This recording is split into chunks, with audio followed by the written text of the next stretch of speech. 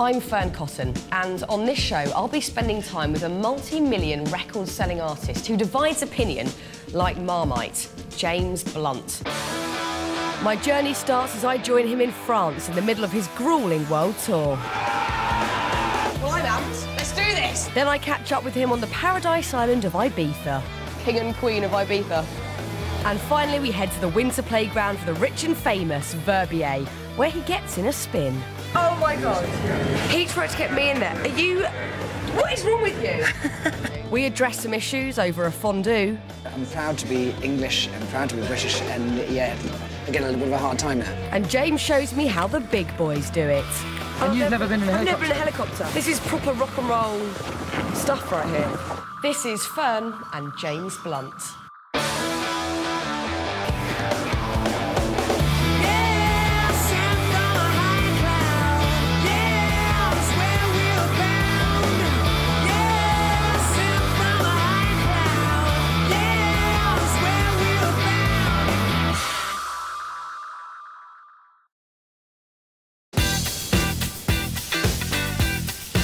Now, it wasn't long ago that whenever you turned the radio on, you were never far from a James Blunt song.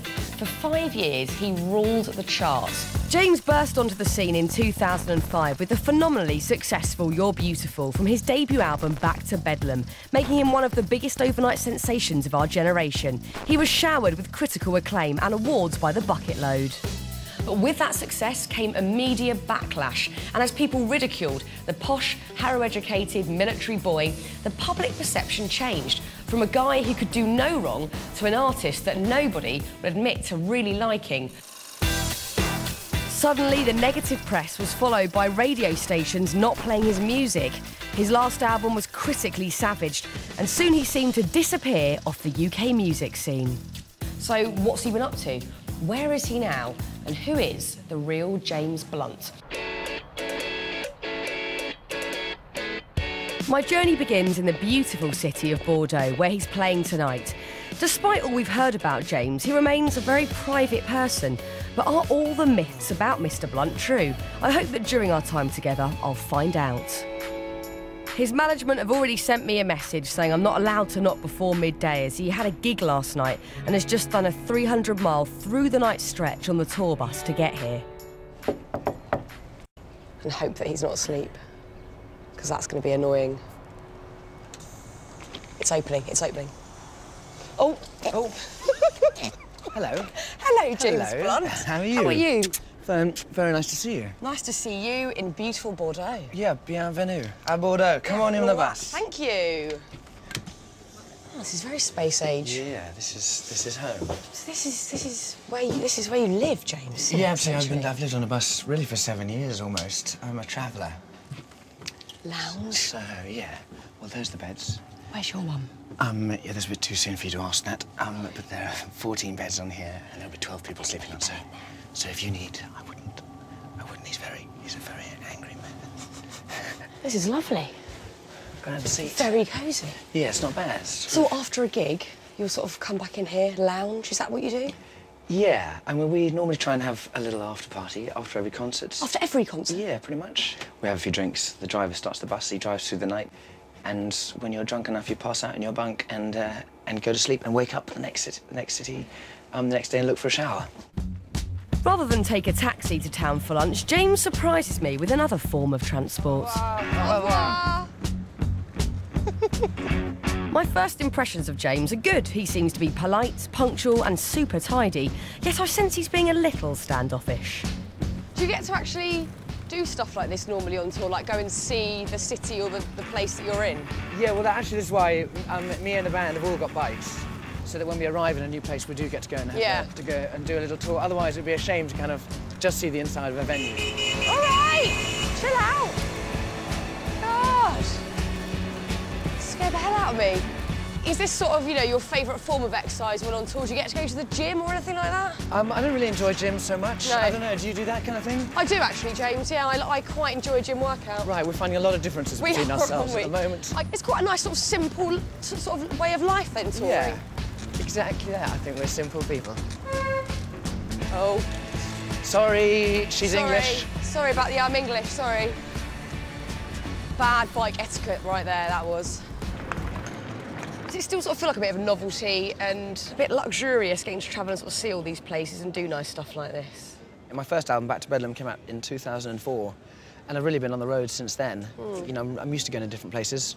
I just don't normally sit out having lunch in somewhere so civilised with someone like you. You're ex-army, so do you still have that sort of militant way of mind, like you want things done a certain way? Because you're very punctual today, and I was really shocked about that, I have to say. We are known, as a band and thing. crew, we are known as the most punctual people in the whole of the music business. Are you a slave driver?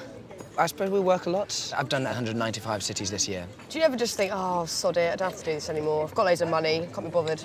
Not yet. While I'm still big in Germany with David Hasselhoff and Bryan Adams, might as well carry on, because when it's over, isn't it? I suppose a lot of people out there might think James Blunt with his band on tour, is that very rock and roll? No, it's not rock and roll at all, is it? No? We go on bicycle rides. So have you fulfilled some rock and roll cliches? Throwing TVs out of windows, that sort of thing? Plasmas now. Done that? A friend of mine did it, but I did. Really? I did watch. You watched? I did watch.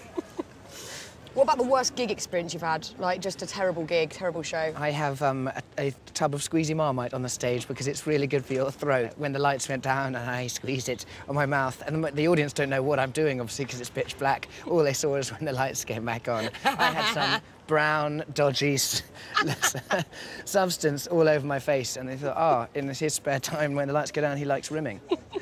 That is lovely.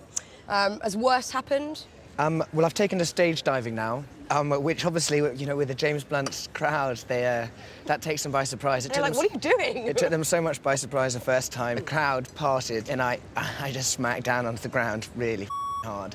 That's embarrassing. Yeah, thank you. And my trousers split last night. Last night? Yes. And I foolishly wasn't wearing any underwear. Someone's gone for a rip then. That's I'm what not entirely sure. It's hard to feel. I can't work out whether people are having a grope or not. If they are, they're kind of welcome. But they're the perils of being a rock star. I'm more of a soft rock star. Okay. I think you're not allowed to quite do that. You sort of... Rock. Soft rock. Soft rock. Rocking softly. Let's go.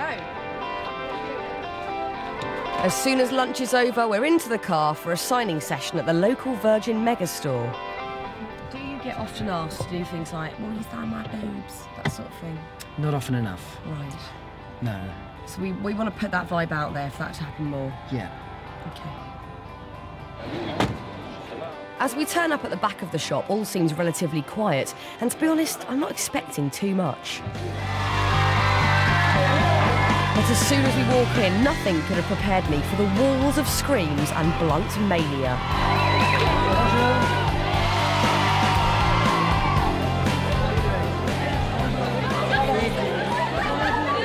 I feel bad saying this. I didn't think there were this many people here. It is packed. I mean, it goes up and up and up.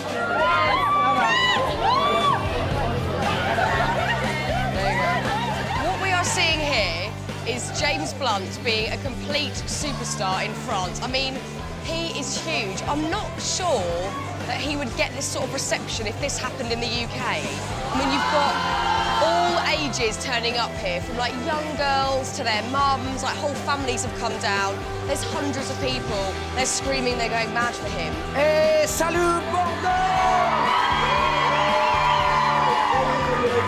Do you get a bit of a kick out of this sort of thing? No, I think it's totally weird. Hey, how While you James doing? signs away, I Hey bump there. into a lady who I reckon must be his #1 fan. I try to follow him as soon as I can afford it, and it's such a pleasure to see James. And I say hello to Kim. Thank you. So I think you're going to go and meet him in a minute. Oh, you're going? You're going?